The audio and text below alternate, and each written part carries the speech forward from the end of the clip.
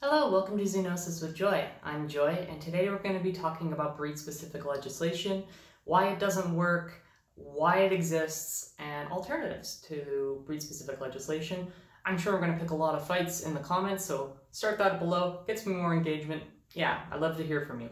So first of all, what is breed-specific legislation? You probably have heard it in the news recently. The UK government, under the Conservative Party, has proposed to add the so-called XL Bully, the American XL Bully, the American Bully XL, it's a very inconsistent naming, to the list of banned breeds. Now in the UK they have a Dangerous Dogs Act, which came into effect in 1991. Keep that date in mind for later, by the way. And it has a number of different breeds, I think 4 so far, that have been supposedly bred for fighting, in the words of the legislators and the legislation. And the idea with this is that it basically will breed these breeds out of existence in the UK. So this would include having all XL bullies neutered and banning the sale, banning the breeding, and banning the gifting of these dogs. And the remaining dogs need to be kept on a leash and a muzzle in public at all times.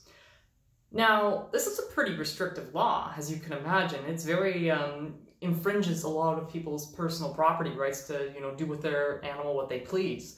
So as you can imagine, it's facing a lot of public scrutiny. But I want to ask the question, is this sort of legislation founded in any actual science? What does the science say? And why are people pushing these sort of legislations? And the answer may be a little bit different than what you think. So first of all, are some breeds more inherently aggressive or dangerous than other breeds? And the short answer to that is no, or not as far as we can tell. If you compare there was a study back in 2008 that compared the incidence of inappropriate aggression and inappropriate aggressive behaviors in targeted breeds, so Dobermans, Pit Bulls, Staffordshire Terriers, Staffordshire Bull Terriers, that kind of thing, versus some of the most stereotypically friendly, non-aggressive dog, the Golden Retriever. And they found that there was no statistical difference between these two breeds in terms of inappropriate aggression. It was about 5% of the targeted breeds and about 3% of the Golden Retrievers. So I don't know if you've ever met a Golden Retriever before. Anecdotally, they're extremely friendly dogs, but I have dealt with aggressive ones, and they're a vast minority of the population, just like the supposed targeted breeds. Okay, so there's that. But what about looking at incidents of dog bites? Are certain breeds overrepresented? Sure. But if you look at the statistics, it doesn't really flesh out that the supposedly dangerous breeds are the ones that are more likely to bite. In fact, a Dutch study a couple years later, I think it was around 2010 or so, I'll have the links to the sources in the description, so if you read them, please do. But it found that the most common dog breeds that bite people are the most common dogs. About 10% of the dog bite incidents are related to Jack Russell Terriers, which are about yay big. So really, it's nothing to do with specific dangerous breeds, it's just that certain dogs are more predisposed to having not really anything to do with predisposing aggression. It's just that some dogs are more prone to it than other dogs on an individual level. Okay, so you say, maybe that's true. Maybe the science just hasn't caught up to it. Maybe we just haven't established that certain dogs are more dangerous. But could this legislation theoretically work? Well, no. There's no evidence for this. There's no evidence that it has reduced or tried to, on its own will work to reduce or eliminate bite incidences or hospitalization due to bite injuries. Now, if you look at the statistics, case reports, there was the case of Winnipeg, which I think is probably one of the most that lends the most support to this idea that banning pit bulls led to a reduction in dog bites. However, this also corresponds to the exact same time that they put money into public education programs to encourage responsible dog ownership and bite awareness and that kind of thing. So yeah, I don't think there's any strong evidence out there. I cited a number of studies that looked into this issue, and there's not really anything that really suggests that banning specific breeds has any effect on bite incidents. Now, the problem with this type of legislation is, first of all, identifying which dogs you're targeting. What exactly is a pit bull? It's not a breed, it's a conformation, right? You got Staffordshire Bull Terriers, you have American Bull Terriers, you have Bulldogs, you have the American XL Bully, like, this is a made-up category. This is a conformation, a shape of dog. And trying to identify which dogs fall into this shape is a matter of opinion. It's not a matter of science. It's not a matter of any kind of expert opinion. They've actually showed that experts are not very good at identifying specific dog breeds visually. And the people making these visual identifications are not experts. They're not veterinarians. They're not dog breed experts. They are police officers. And police officers famously are undertrained in everything. So, I don't think that's a very good argument right off the bat. Other part of it is that if these aren't specific breeds, you're not really breeding in traits, it's just the shape of the animal. So breeding for aggression, I mean, you're not even breeding for anything, we're just looking at a shape of an animal. So suppose you do successfully ban a specific breed of dog, well, what are people going to do? And time again, they just pick a new breed of dog. They just breed a new type of dog that fulfills the same exact role. And what is that role? Well, I mean, obviously, if we're thinking about pit bulls in the United States, have traditionally been linked to dog fighting, right? So this isn't so much an issue of dangerous breeds, but dangerous socialization practices. You have animals that are poorly socialized, that are bred, that are trained to be aggressive, and they're used as attack dogs or fighting dogs. And then these animals are, in the population. So it's not so much an issue of dangerous breeds or dangerous genetics, it's about dangerous training tactics. But why do we have this kind of cultural milieu, this cultural panic about dangerous breeds and this push for breed-specific legislation? It comes down to some very surprising things, and I actually was quite shocked when I read into it a bit more, but you could trace its roots back to the 1980s.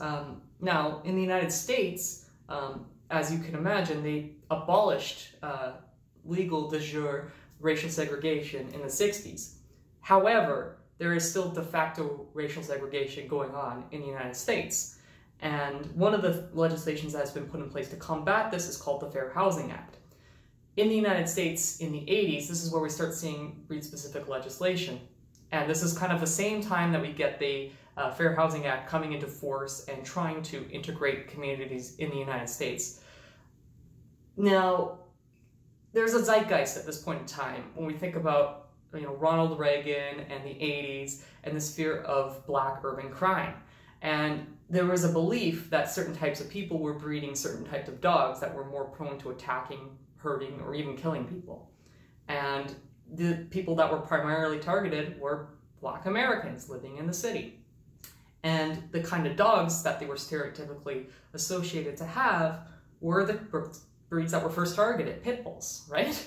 So it's this idea that they have these dangerous dogs, that they're training them for gang activities and for dog fighting and for illicit crime activities. And by banning these, we could, stop crime, But there's also an aspect to this that this is a de facto form of racial segregation. The idea that if you're banning certain types of dogs, that means certain types of people can't move into your neighborhood or into your city.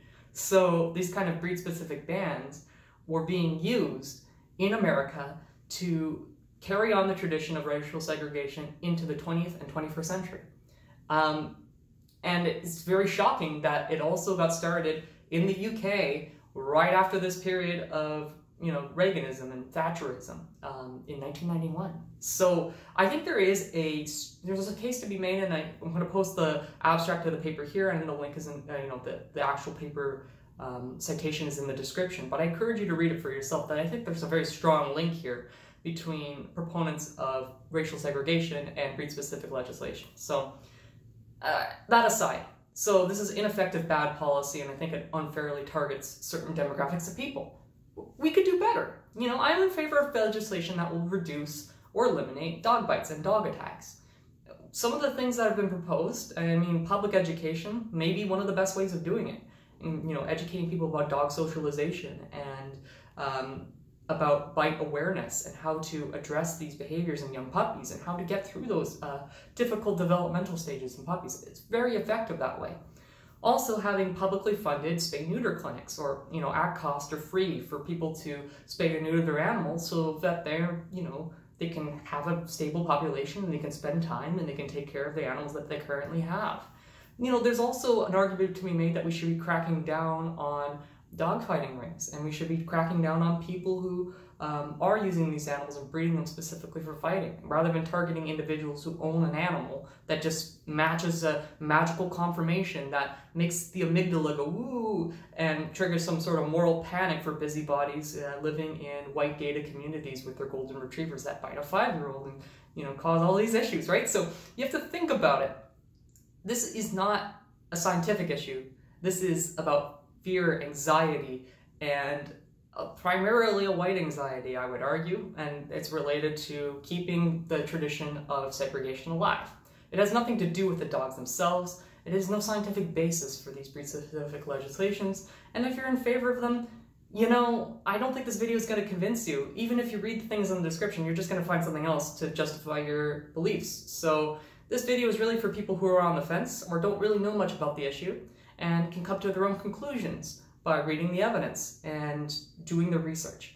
So I don't want you to go to dogbites.org and see whatever propaganda they're pushing your way. I want you to actually sit down, critically read the papers, come to your own evidence, come to your own conclusions, but also bear in mind that these legislations have no evidence and that they have a very tainted reputation. So that's all I had for today. It's a very short, angry rant with some evidence and some scientific backing.